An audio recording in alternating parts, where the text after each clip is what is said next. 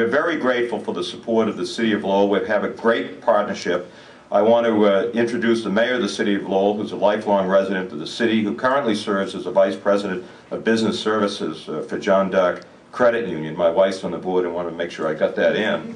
But he was elected to the council in 2003, elected mayor in January of 2010. Jim Milinazzo has been a great supporter of the university and our collaborative relationship. Jim?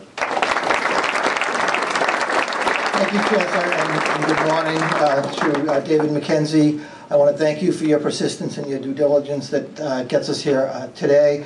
On behalf of my colleagues in government, and there are a number of you here, and I'd just like to take a minute to thank you for taking a time out of your busy schedule to be here at this really historic announcement. As has been already stated, it's a pleasure for me to stand before you and welcome the university officials, community and business people here for this very significant announcement.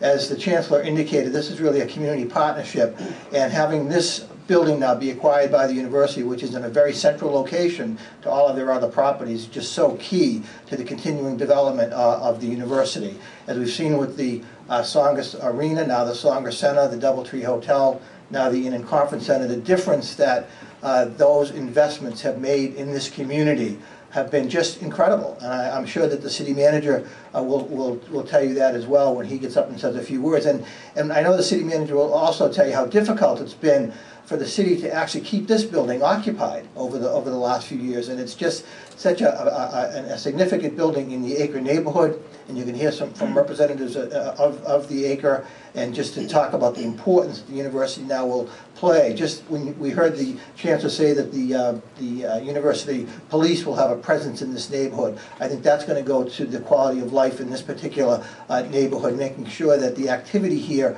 now, which will be so busy, will just be vibrant in this neighborhood. And as we take down the buildings across the street to do the University Avenue Bridge, the connection is just going to be so real. So again, it's a very exciting day, and as we go forward in this community partnership, I know the state delegation has already been kind of put on notice that I'm sure the Chancellor and the Building Authority will be down at Beacon Hill looking for needed dollars to renovate this very important property. But it is a proud day for me to stand here as mayor and talk about how important this acquisition is, and to thank the Chancellor, to thank the Building Authority, and to thank the Board of Trustees from the university to having the foresight of the vision to make sure that this property is put to its highest and best use. And I was one of those that got to raise my hand when Chancellor asked if anybody was born here, and my daughter was born here, so this is probably the second proudest moment for me in this building, to stand before you as mayor and just kick off what a terrific project this will be. So